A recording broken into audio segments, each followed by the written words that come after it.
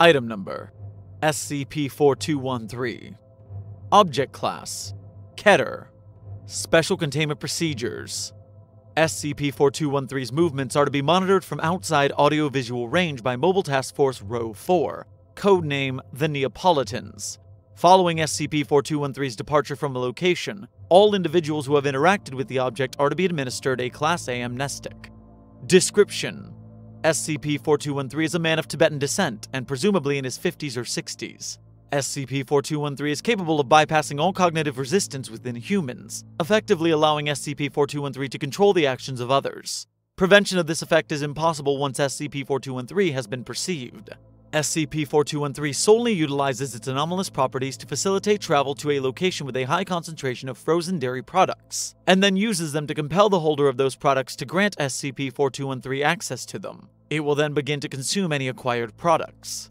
It is unknown if SCP-4213 is capable of utilizing its anomalous properties for reasons other than the acquisition of frozen dairy products, as it has never been observed to do so. However, all attempts to effect long-term containment of SCP-4213 have been unsuccessful due to the frequency of these acquisition events. Incident 4213-1. On January 15, 2019, SCP-4213 succeeded in entering Site-88's cafeteria during its Free Ice Cream Day, a bi-monthly event implemented to boost employee morale. SCP-4213 then proceeded to acquire several servings of frozen dairy product.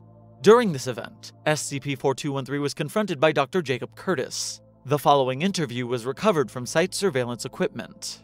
Interviewed: SCP-4213. Interviewer: Dr. Jacob Curtis.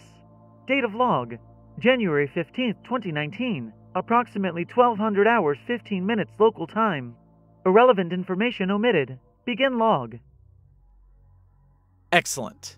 To begin, how did you first come to learn about your abilities? I don't know. Do you ever think about how your abilities affect others? For instance, imagine you've taken some ice cream from a child. SCP-4213 smiles and begins to lick ice cream from a cone. Both are silent for 3 seconds. Never mind. Can you recall an incident where someone has resisted your commands? No. What do you remember? SCP-4213 continues to lick its ice cream cone while maintaining direct eye contact with Dr. Curtis. Look, we've been monitoring you for years. Now that you're actually here, I just want you to answer a couple questions, alright? You're weird. I'm not.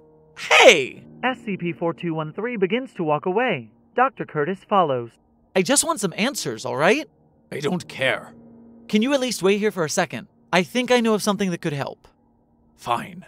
Dr. Curtis runs quickly toward the cafeteria. SCP-4213 begins to slowly walk away, until Dr. Curtis returns holding a styrofoam bowl filled with ice cream. At this point, SCP-4213 appears to relax. Can you use your abilities to acquire anything other than ice cream? There is silence for approximately 5 seconds. Then, SCP-4213 points to the bowl Dr. Curtis is holding. Give me that bowl. Dr. Curtis falls under SCP-4213's effect at this point, and is unable to continue the interview. End log.